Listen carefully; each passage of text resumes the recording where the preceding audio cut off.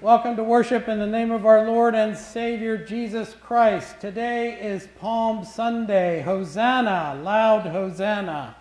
You're going to have a chance to use that, Mike and everyone else, during our first hymn. When we sing, I want you to be waving your palms, just like they did in Jerusalem. I want to just make a couple of announcements. Your last chance to get a fish to put your pennies and coins in here or make a donation to One Great Hour of Sharing. This is an important collection for the greater church all over the world, and it's used for lots of different ministries across the world. Presbyterian Disaster Assistance uses part of it.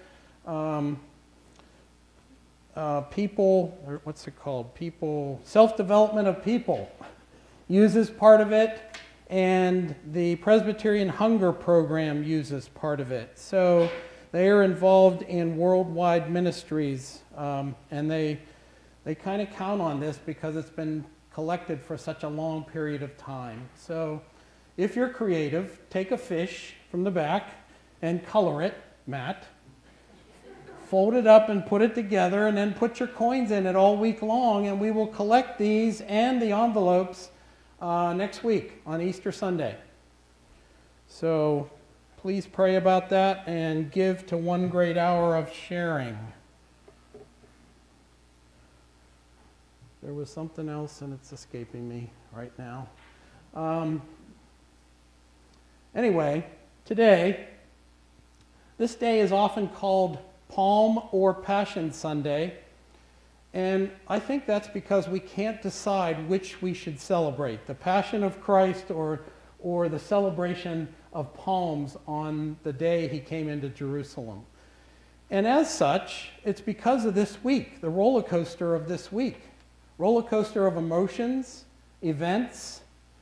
Today, the people were celebrating. By Friday, they were screaming for his crucifixion, the same people, some of the same people. And so it's a roller coaster of emotions, and we're going to talk about that as we read the scripture, after we read the scripture from John's Gospel. And so I think it's important for us to recognize that with the roller coaster of emotions this week in particular, don't lose sight today during our celebration, and we should celebrate. Don't lose sight of the scope and the largeness of the gift of redemption that happens next Sunday. Okay? And everything in between that goes along with it. So I hope you'll join us on Maundy Thursday this week at 7 p.m. for worship. We are going to serve communion on Thursday. We're also going to serve communion on Easter Sunday, something we haven't done for the last several years. So join us for that. And hopefully you've all been contacted by an elder, and so we know which service you're coming to, 8:30 or 10 a.m., and how many people are coming with you, so that we can safely gather as we are today. I think that's about it. Let's be called to worship. No, we're going to do that.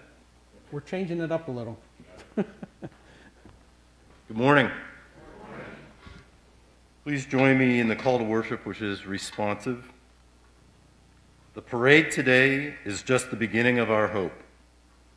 We move our branches and shout, Hosanna. But there will come a time of silence and mourning. Help us to be ready for that time, O Lord. Blessed is Jesus, who came into Jerusalem on that day.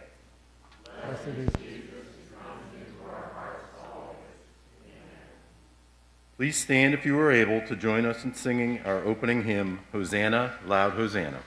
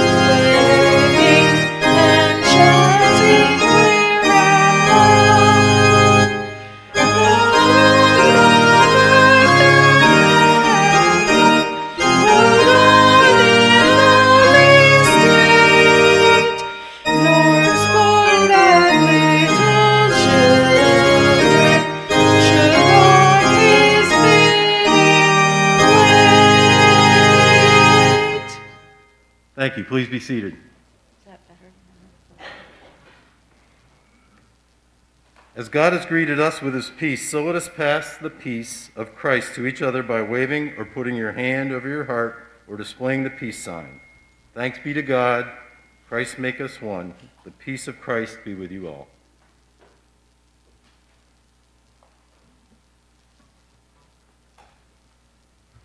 And now our call to confession. Remembering the events of Jesus last week helps us to see ourselves for what we are. Sinners in need of a Savior, praise God, we have in Christ. In all honesty and hope, we confess now our sins to God using our prayer of confession. Let us pray together. We love parades. We love the excitement, the colors, the noise. Today we celebrate Jesus' entry into Jerusalem. His followers have stripped branches from the trees and waved them in the air. They have thrown their cloaks in the path of the donkey that his steps might be cushioned. And the scene is wonderful. But there is a reality here. The reality is that although we wave our branches and shout Hosanna, we have not always behaved as disciples. Too often we have wandered from the path of Christ and stumbled along on our own, believing our way to be superior. We have turned from those who have needed help because it wasn't convenient for us to be help of service. We have done and said things that are not worthy of disciples. Yet here we stand in the parade route, waving our branches. Forgive us, Lord. Help us to turn our lives around and truly serve you. Help us to really mean Hosanna. Blessed is the one who comes in the name of the Lord. Let Jesus enter our hearts and transform our lives today. As we ask this in his holy name, amen. As we are led to see the procession into Jerusalem and then to the cross, realize the power of God's love through the gift of Jesus Christ. Make that love a transforming agent in your life so that, finally, your celebration may truly reflect faith and joy in Jesus Christ. In him we are forgiven.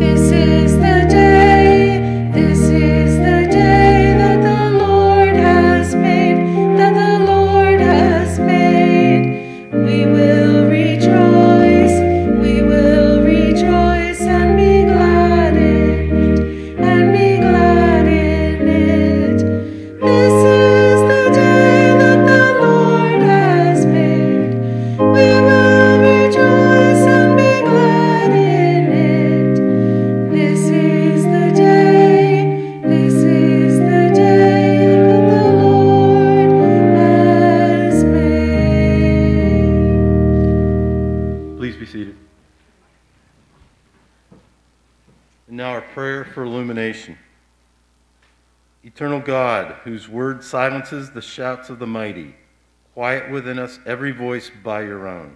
Speak to us through the suffering and death of Jesus Christ, that by the power of your Holy Spirit we may receive grace to show Christ's love in lives given to your service. Amen. We're going to do a children's message before the scripture readings, and Tammy has something she wants to tell us all. Especially kids like Tyler.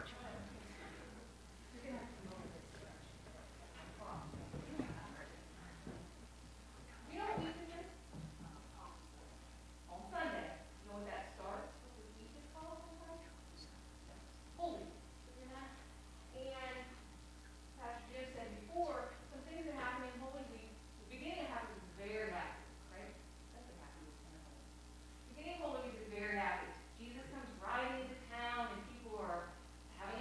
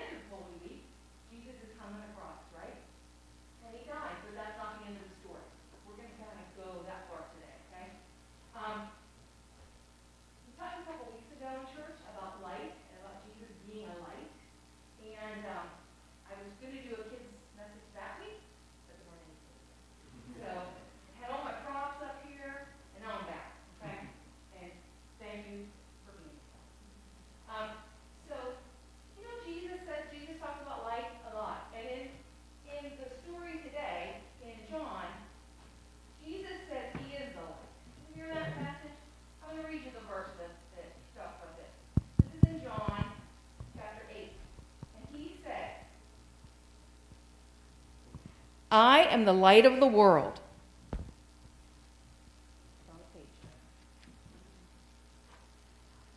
Want me to hold that?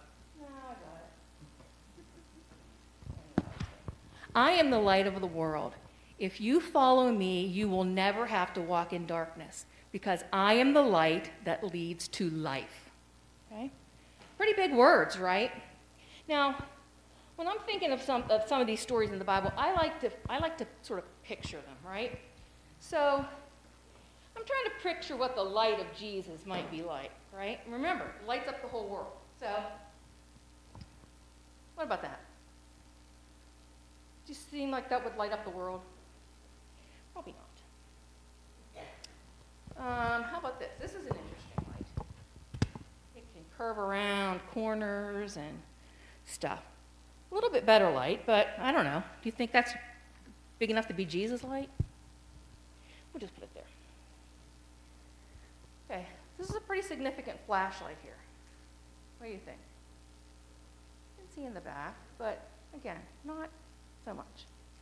Okay. Come over here for a second, because I'm gonna really show you a light here.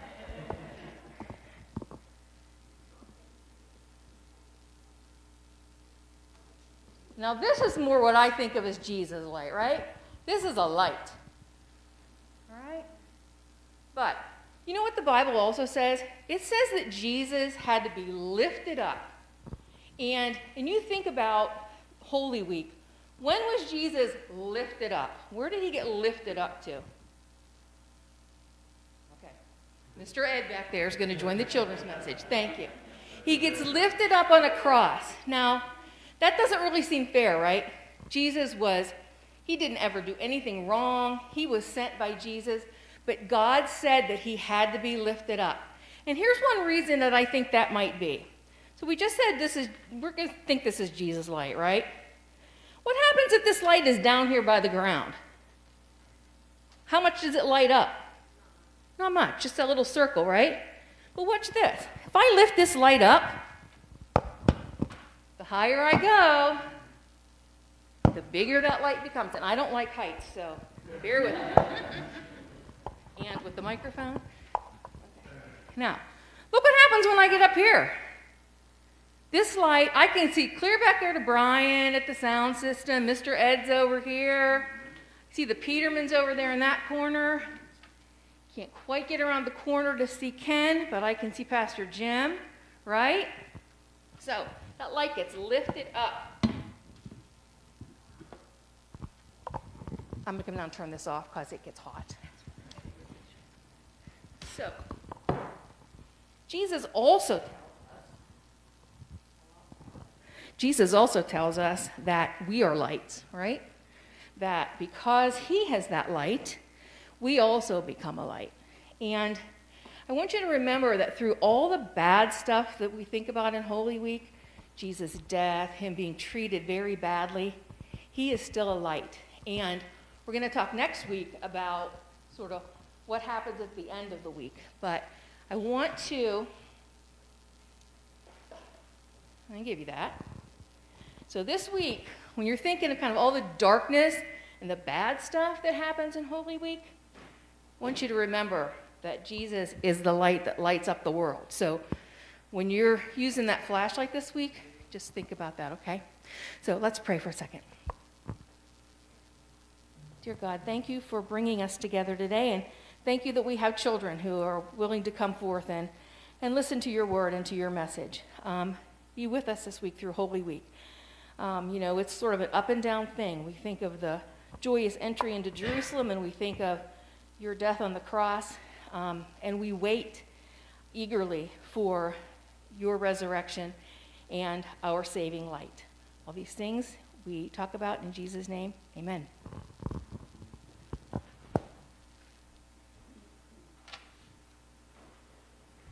Thank you, Miss Tammy.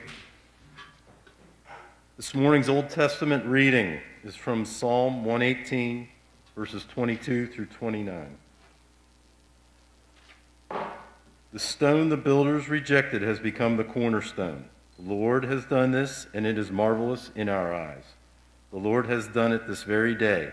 Let us rejoice and be glad in it.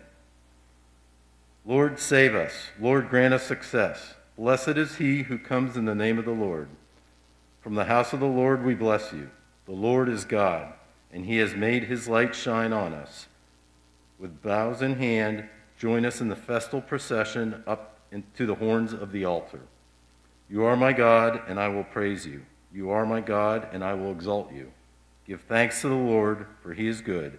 His love endures forever.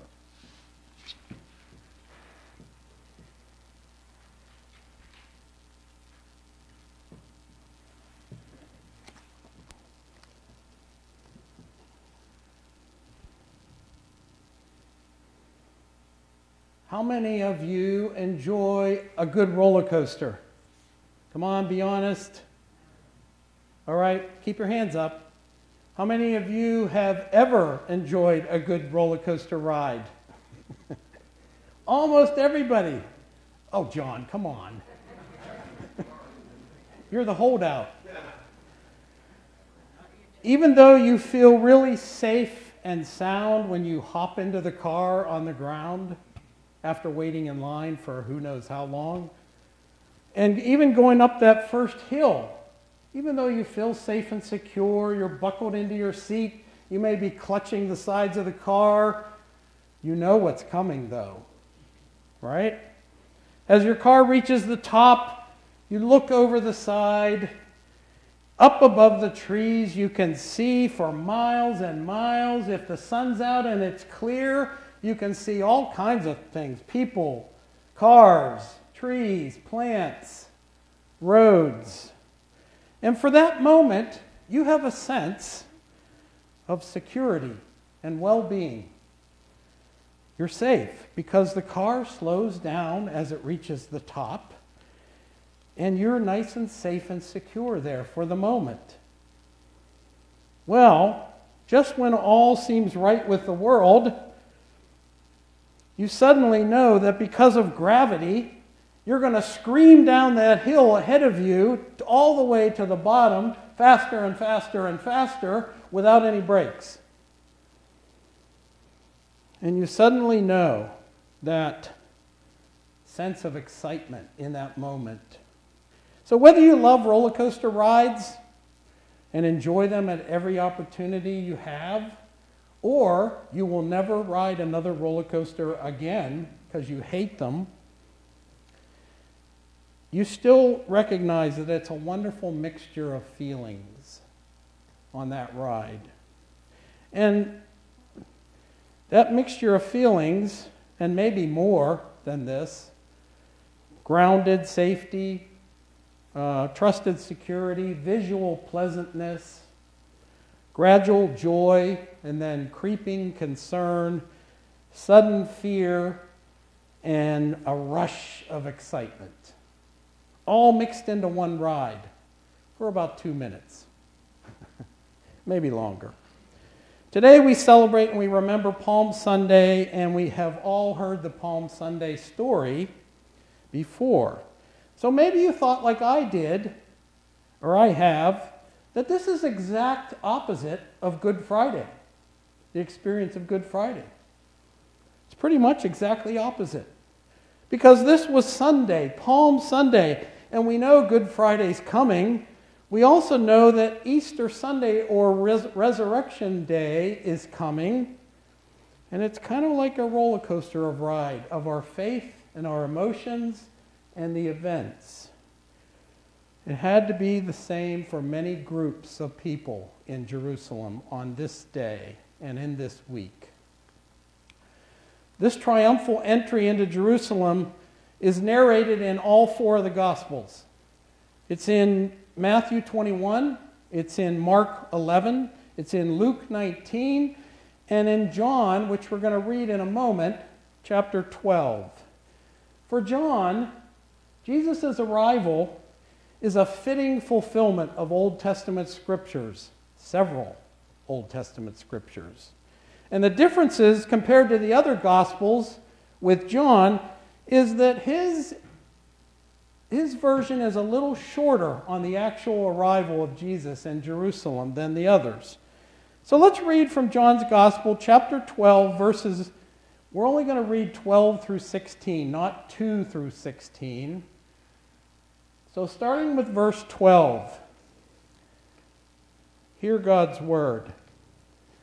The next day, the great crowd that had come for the feast heard that Jesus was on his way to Jerusalem. They took palm branches and went out to meet him, shouting, "Hosanna! Blessed is he who comes in the name of the Lord. Blessed is the King of Israel."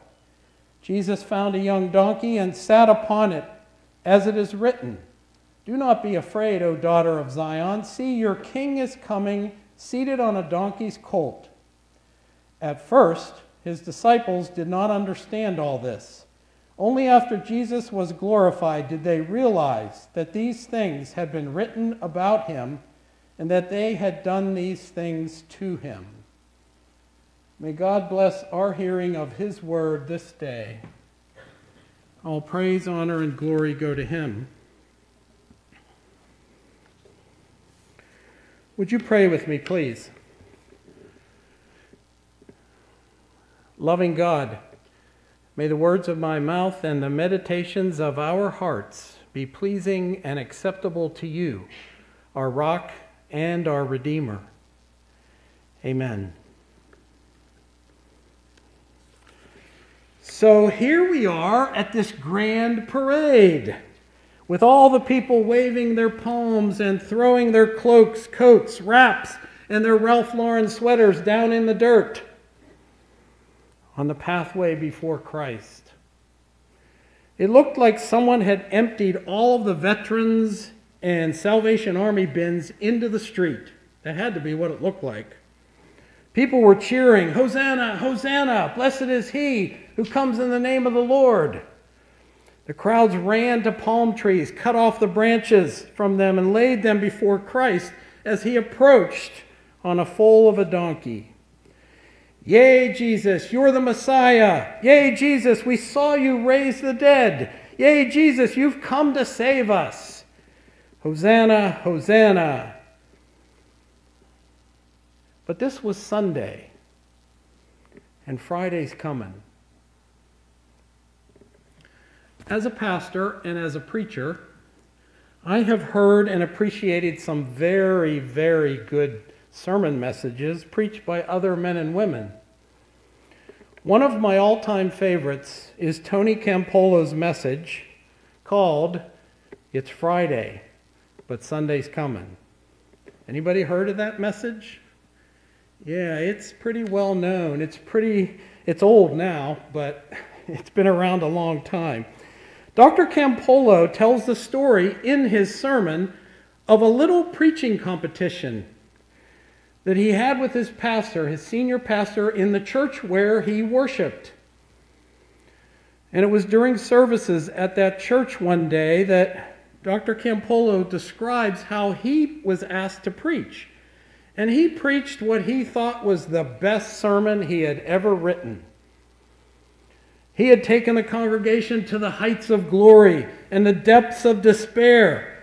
So afterwards, he sat down beside the senior pastor in the front row, tapped his knee and said, simply, "Top that." Well, this older black pastor looked at him and said, "Son, watch the master." And it was a simple sermon, starting very softly, building in volume and intensity until the entire congregation was completely involved in this message. They were chanting. The sermon went something like this, and this is just a small portion of it. It's Friday. Jesus is arrested in the garden where he was praying, but Sunday's coming. It's Friday. The disciples are hiding, and Peter's denying that he knows the Lord. But Sunday's coming. It's Friday. Jesus is beaten, mocked, and spit upon. But Sunday's coming. It's Friday. See those Roman soldiers driving the nails into the feet and hands of my Lord. Hear my Jesus cry, "Father, forgive them." It's Friday, but Sunday's coming. It's Friday. Jesus is hanging on the cross. Heaven is weeping and hell is partying. But that's because it's Friday and they don't know it yet, but Sunday's coming. By the end of this message, the old preacher was simply calling out, "It's Friday." And the whole congregation was responding, "But Sunday's coming." So on this roller coaster ride of emotions and feelings and events, on the Friday of this week, that same group of people would stand and scream, "Crucify him! Crucify him!" That same group of people that yelled out, "Hosanna," would 5 days later scream for his blood. They would scream out that he be nailed to a cross. Does that surprise anyone? Does that shock anyone? Perhaps not, because we know the rest of the story. But if you were a disciple like Peter, James, or even John, or even the other 9 that were there in Jerusalem on Palm Sunday, wouldn't you be a little bit surprised, possibly shocked, certainly dismayed, and definitely discouraged by the end of the week? But think about it. They shouldn't have been surprised, and neither should we. They shouldn't have been shocked. Jesus had warned them, and Mark had recorded it in chapter 4 of the gospel. Even though it was done with the use of parables, Jesus warned them that this is the way it would happen. He told them who he was. He revealed he was the Messiah, the Christ.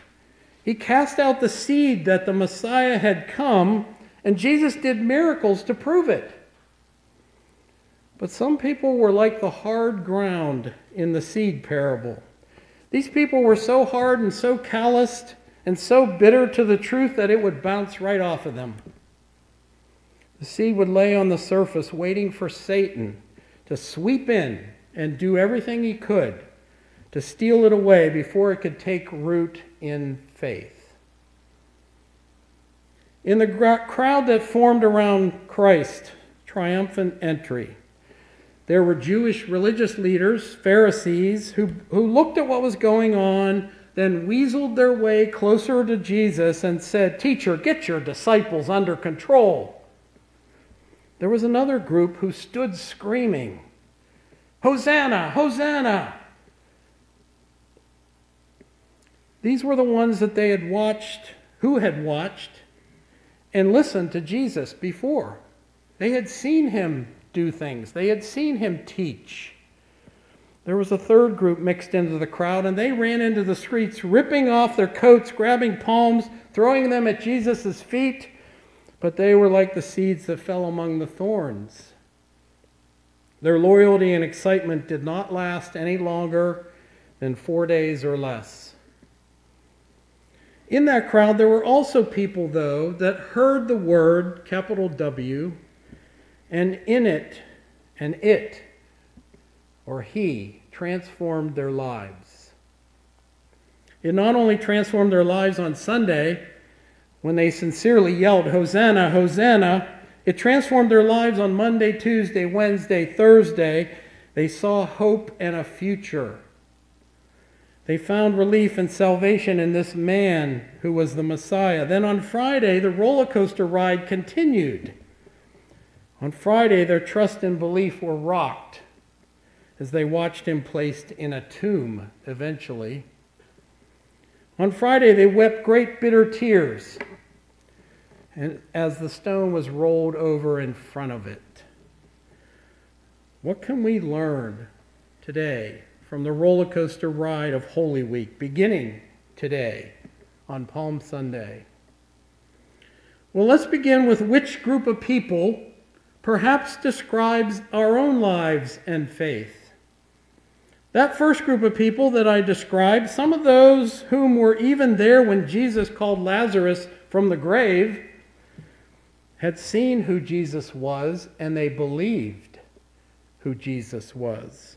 They watched as the stone was rolled away and Lazarus came forward in his grave clothes. They may have seen him make dinner for everyone using 5 loaves and 3 fishes. A few may have been to the wedding where he turned water into wine. They were shouting with great fervency, "Blessed is he who comes in the name of the Lord."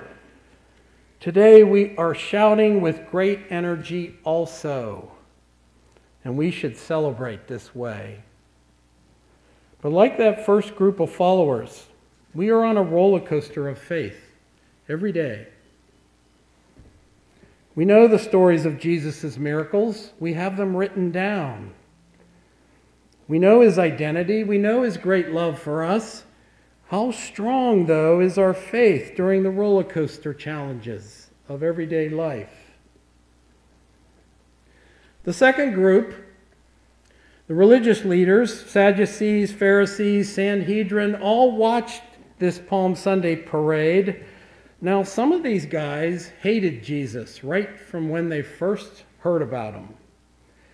And they knew that if he continued to live the way he was living, he would bring the powers of Rome down on their heads, and that with that, their comfortable lifestyle, power, and prestige, and leadership would be gone. I can almost imagine the Pharisees standing around on Palm Sunday, watching this processional. They knew they had to do something, or Jesus would bring an end to their way of life. You can almost hear Satan whispering in their ears with his poisonous, deadly voice, "It's Sunday, but Friday's coming." Now, I'm not going to call any of us a Pharisee in the 21st century, but are we tempted in these same ways? In our everyday Christian lives, do we think we are following all of Jesus' commands? We're good people. We're in worship every Sunday, or almost every Sunday. Because we're good people? Do we kill Jesus and keep him in the tomb by our complacency and our lifestyle and our comfort? The third group that was mixed into this crowd is perhaps the group where most of us find ourselves today. This is the group of people who have allowed the thorns or pressures of life to grow up around them and choke out their faith. On Sunday, today, they yelled, "Hosanna, Hosanna, blessed is he who comes in the name of the Lord." But that was Sunday. On Monday, for this group, the bills came in. The new Passover outfits for the kids were expensive. And that great new cell phone for mom came in the mail. How was Dad possibly going to pay for that all? And how was he going to pay the mortgage and still have enough to buy food? Then on Tuesday, a Pharisee priest stops by and said, if they continued to follow this crazy man, Jesus, they would be excommunicated, shunned by their beloved church family. They would have no friends and no center of social activity anymore. They would be like outcasts. So on Wednesday, as the family walks through the marketplace to get the supplies for the Passover meal, they were criticized, they were mocked, they were teased because they had been there in Jerusalem on the street. They were called Jesus freaks. And the couple and the people wouldn't wait on them in the marketplace. Finally, by Thursday, when the good Christian lady's husband came home early from work and said he had lost his job because his wife was at the Palm Sunday celebration, rallying and yelling out, "Hosanna, Hosanna!" she lost her cool. She couldn't take the pressure anymore. She was upset and depressed at the same time. When Friday came, she was at the front of the crowd, teaching her children a new phrase. No longer was she yelling, "Hosanna," but "Crucify him, get rid of him." If you imagine that you are there, You can almost hear the leaders in the community whispering behind the cheering crowds as Jesus rode down the street on the back of a donkey. Don't worry, it's Sunday, but Friday's coming. Friends, once again, it's not too difficult to fit ourselves into one of these groups or more than one of these groups of people who were on their own roller coaster that week, especially this week. Today, Palm Sunday will not remove your bills to be paid. Your Palm Sunday celebration and shouts of Hosanna, Hosanna, blessed is he who comes in the name of the Lord, will not make your life easier or increase your social friends or make you wealthy. But here's what happened to the disciples of Christ who were there, and what can happen also to us. Yes, these followers of Christ were crushed on this coming Friday. Everything they screamed for on Palm Sunday was true, but now their faith was pierced by the 3 nails and dashed on the sharp edges of Christ's rocky tomb. On Palm Sunday, they believed he was the Lord, the Messiah, the Savior. On Palm Sunday, they believed everything they yelled as they cast palms at his feet. On Palm Sunday, they believed it all as they stripped off their coats and threw them down for him to cross. But that was Sunday. Eventually, Friday did come, and on Friday, it seemed as if it all had ended. It seemed that all hope was lost. It seemed.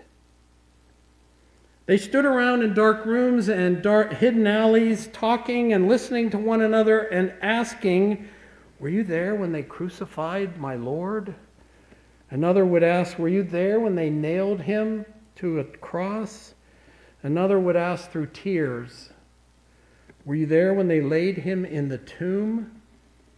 It seemed as if Jesus' words, "It is finished," meant that their lives were over. It seemed.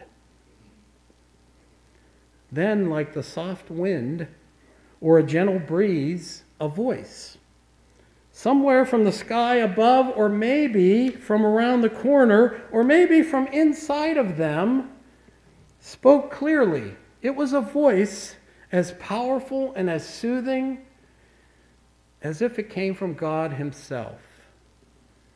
It was as if the voice of God whispered, "It's Friday, but Sunday's coming." And the roller coaster ride continues because God rode along with them, and so did his promises. I don't know what your roller coaster challenges are this week, or any week, unless you tell me. Here's what I do know for sure, though, that the good news of the gospel, the word, capital W, the world is waiting to hear, is Jesus Christ's message of hope. When life begins to get you down, our word, capital W, of hope is that Sunday's coming. When the life or work you had counted on for many, many years is gone or changed, and you feel that you may never know a normal life again, remember, Sunday's coming. When you see what is happening in the hallways of our schools or in the streets of our cities, and you're angry and afraid all at the same time, we have to remember the words, Sunday's coming. When you've lost your belief in the miraculous and no longer expect anything good to come out of COVID-19, look at the calendar and note that Sunday's coming. When you are so far down you don't remember up, the word, capital W, for you is Sunday's coming. Yes, there is lots wrong with our world, but it is the hope of Christ that we need to sustain us. Indeed, it is the only hope that gets us through the darkest hours. I have hope. I have the same hope that those people in Jerusalem on this day had in the crowd. They were all on the same roller coaster, all of them, no matter what group they were in. They were on the same roller coaster this week, and so are we. On this first day of Holy Week, we know there will be a Monday, a Tuesday, a Wednesday, a Thursday, and finally a devastating, death-dealing low point on Friday. But on that awful day, we can think again and recall a special time long, long ago. Then with heart and soul and every fiber in our being, we can shout and know that Sunday's coming. And so is our greatest hope. Amen.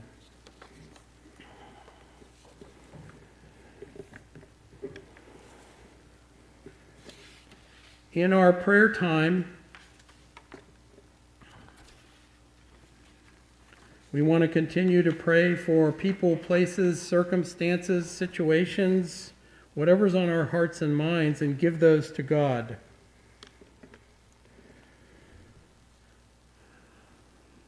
Some of the prayers that were lifted up at 8:30 were for the people that experienced the tornadoes in the South. I think it was in the South. All for their recovery, for their peace of mind, for God's hands and feet on the ground that are helping them to recover their lives. Also for Linda Troutman, Ken gave a review or a reminder or a report on Linda still being hospitalized, and thanks you all for the prayers and concern.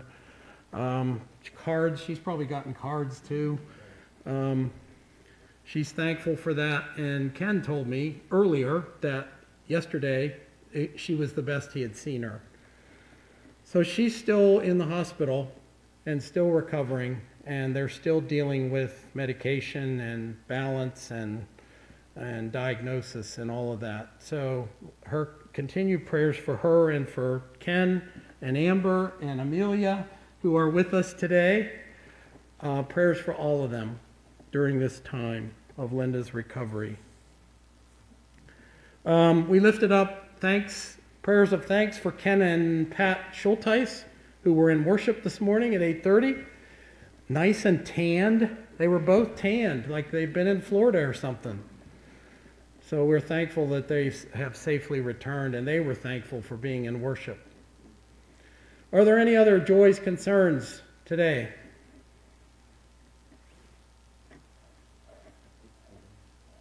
I'm sorry?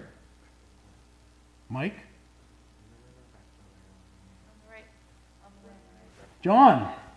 Yes, I'd like to thank the congregation for their thoughts, prayers, and concerns of my recent knee surgery. Everything's coming along great. A little over 3 weeks, and I think I'm doing fine, and should be back to normal within a few more weeks. Thank you very much. We're glad you're back, John, and recovering so well. And in the last hymn, when you're waving your palms, I want to see you dancing in the aisle. Next week. I'm just kidding.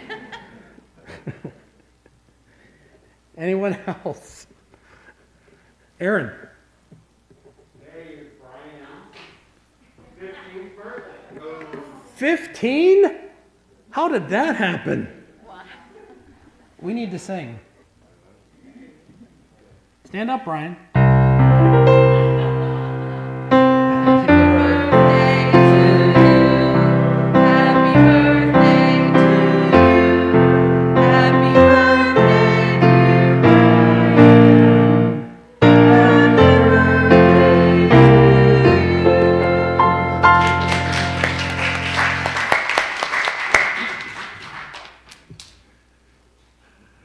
How else can we embarrass them? No. Anyone else? Let's take our prayers to God.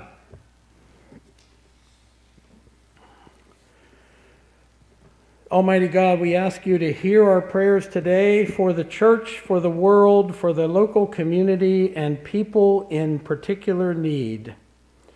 We pray for the Christian church throughout the world. Almighty God, during this Holy Week, we ask you to encourage all Christians to draw close to you for their strength and their comfort. We particularly remember those Christians who suffer persecution as a result of their faith, those worshiping in dangerous places, those who can't worship at all. We ask your peace for them, your strength for them, your protection for them, and your loving care for them. Almighty God, we pray for the body of Christ here in Valencia. We ask you to pour out your Holy Spirit on this congregation, their friends, their families, so that they can show your love for each other and the local community and people around them. We pray for all who bring comfort, care, and healing. We give thanks for human love and friendship and for all that enriches our daily lives. Creator God, we pray for your world. We pray for the nations of this world embroiled in a long-term conflict and for communities scarred by political unrest and riots and violence. Grant wisdom to the world's decision makers. Guide them to work for peace and the well-being of all people. Lord, we particularly pray for all countries battling against the COVID pandemic and ask for a spirit of cooperation to find ways to protect all people, to cure all people, and to love all people. Father God, we thank you for all those who help our community to run smoothly because of their jobs, because of their volunteer work, or just their personality of neighborliness. Help us to be supportive and encouraging and to step into situations where we can serve. Bless our neighbors and strengthen those who are working in your name in order to bring healing and comfort to those in need. Lord God, you've heard our prayers this day, prayers of thankfulness for a birthday, 15 years, prayers of joy and safe travels back home, prayers for concerns for people experiencing weather crises, tornadoes, hurricanes, floods. Provide for all of them your healing hand. Provide for all of them your strength and reassurance, and take them by the hand and walk them through their recovery and lives, always drawing them closer. You've heard our prayers for Linda as she recovers, and we ask your blessing on the doctors and nurses and all those taking care of Linda, as well as for her and her family. Give them your peace, give them your wisdom. Help Linda to be strong in her faith as she recovers so that she can get back to serving you with her gifts. Lord God, we thank you for the recovery of others like John and the rehabilitation that occurs when our bodies break down. Thank you for being with him and healing him, and thank you for healing all of us, especially in this coming week. Lord God, in this week, we know that there are many people who are struggling due to illness, lack of employment, financial problems, loneliness, or loss of loved ones. So, Lord God, be with them. Draw them close to you and help them to be aware of your healing presence and your eternal love, expressed in the life, ministry, death, and resurrection of your Son, Jesus Christ. So, gracious God, we thank you for bringing us together, either in our churches or online, at home. We thank you for being our inspiration and focus of our praise. Send us out full of love, joy, and hope. Let our enthusiasm be infectious to those we meet, and may others be drawn to you, especially in this most holy of weeks. And Lord, we offer up all of these prayers in the strong name of Jesus, your Son, who taught us when we pray to say these words: Our Father, who art in heaven, hallowed be thy name. Thy kingdom come, thy will be done, on earth as it is in heaven. Give us this day our daily bread, and forgive us our debts, as we forgive our debtors. And lead us not into temptation, but deliver us from evil. For thine is the kingdom, and the power, and the glory forever. Amen.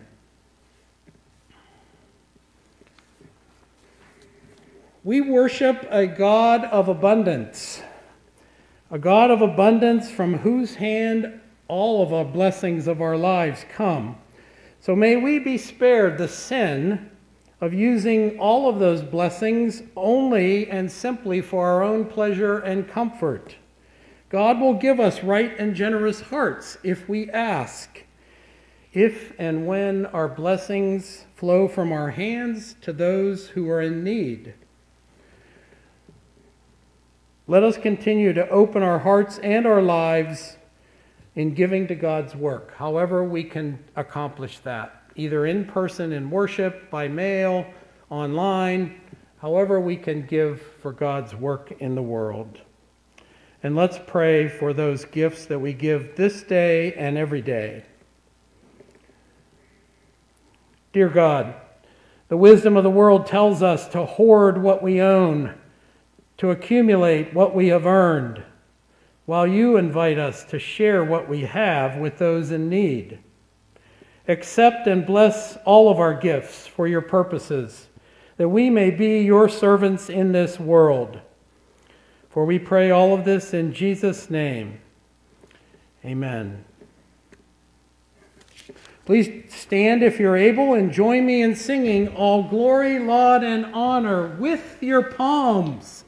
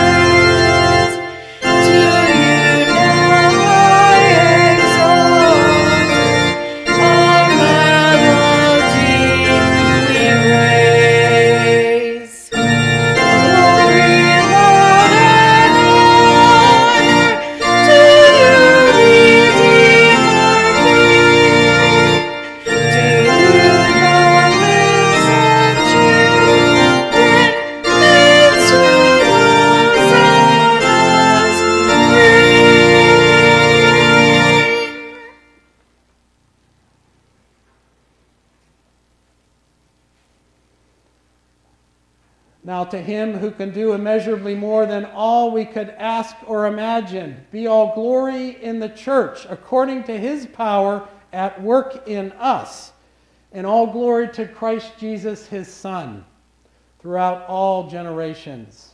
So the blessing of God the Father, God the Son, and God the Holy Spirit go with you this week and every week. Amen.